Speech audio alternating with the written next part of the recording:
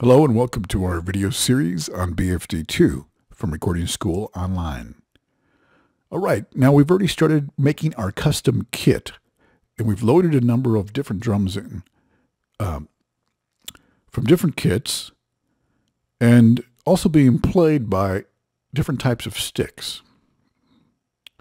Let's say we want to customize our kick drum.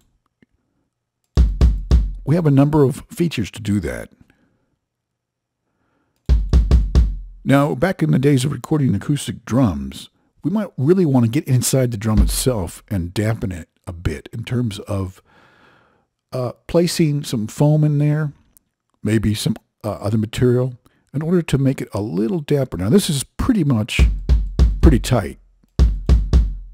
So let's get something liver in there. And this is from... Yeah, let's go through here.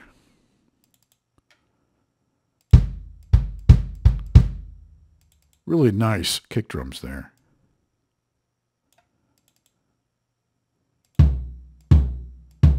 All right. Let's say we want to make that a little damper. We can bring this up while the kit piece is selected. The frequency range, of course, in its kick drum would be lower, that we would select. And there we go. It's tighter already. Let's say we want the dynamics to be a little more intense, as if the drummer was playing it a little heavier. We can bring that up. We got a little more punch already. Now let's tune it down a bit.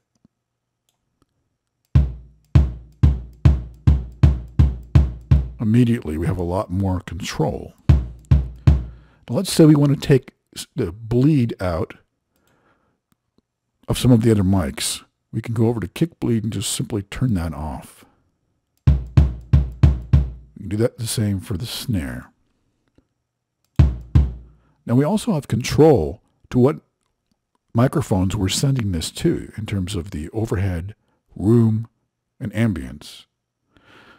For instance, let's say we want the ride to be heard more through the overheads, but the kick not to be. Yet we do want to hear it more so in the room and the ambience. We would leave these up, bring this down.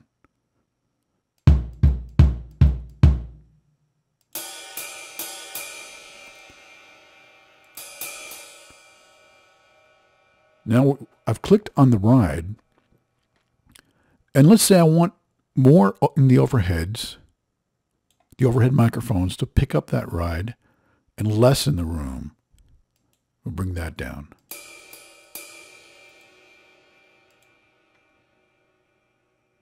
Now, just to reference this, I'm going to load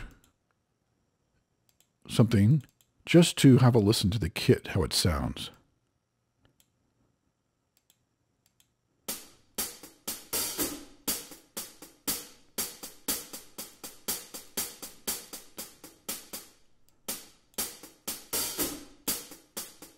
Let's tighten up the ride a bit by dampening it. Now its frequency range is quite different from a kick. So let's focus on the high frequencies and tighten it up. That's if the drummer was playing with his foot on the pedal a little bit heavier. Now let's check out.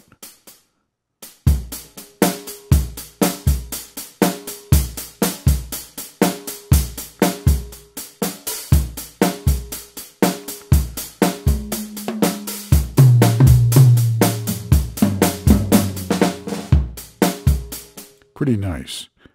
Now keep in mind that the control over the bleed, the damping, and the dynamics is really going to shape how this particular kit sounds.